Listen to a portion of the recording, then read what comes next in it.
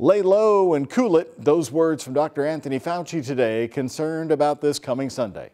The pandemic, 4th of July, Christmas and New Year's, and now Super Bowl weekend.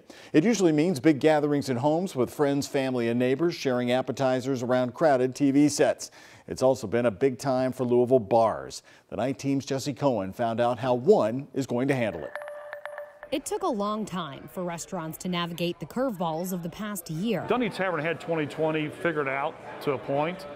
Now 2021. And this new year is bringing new adaptations. As a sports bar and restaurant, Dundee Tavern is prepared for the big days. It's 55 years of Super Bowls, and we want to continue the tradition, too, at Dundee Tavern. Owner Alan Hanks says these preparations are even more important for this year's Super Bowl. We are expecting a larger amount of crowds than we usually have on Super Bowl Sunday because of the pandemic. Many people usually gather at home in big crowds to watch the game, but this year isn't like the others. Current recommendations are still 8 people max in 2 different households max. Health officials like Dr. Stack says following those rules are crucial to a continued decline in positive cases. We need to not mix and match different families. That's how we get super spreader events and have the virus start to take off again. So instead, local businesses like Dundee's are coming up with innovative ideas, a safe place to enjoy the festivities. The whole dining room is 6 feet apart.